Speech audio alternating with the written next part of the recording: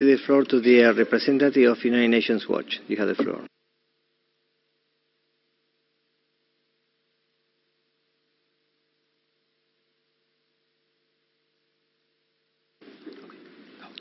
Mr. President, I'm Tanya Chan speaking as a Hong Kong legislator, activist and lawyer. Hong Kong on the verge of a humanitarian crisis as police brutality against supporters of the democratic movement escalates.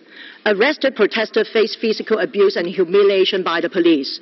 A female protester openly spoke of an unnecessary and degrading strip search she went through. More sexual abuse cases remain unreported. Detained protesters were denied timely access to medical and legal assistance. Use of force is excessive and discriminate. The police shot a beanbag round at the first aider and blinded one of her eyes.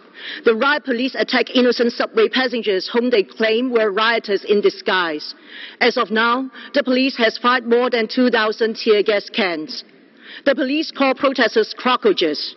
Brutal crackdowns and preemptive violence against them are hence regarded as acceptable pest control to curb free speech. Today marks the 100th day of the movement, but there is no sign the police will exercise restraint. This is a result of the lack of democracy in Hong Kong, as the government is not held accountable for its endorsement of police abuse.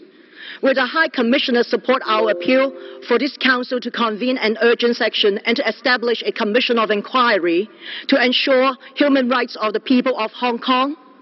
Why is China sitting here as a member of this Human Rights Council? Thank you. I would like to appeal to the Speaker to frame the statement within the context of the agenda item strictly. Thank you. Now I'll give you the floor to the representative of Action on Smoking and Health. Thank you.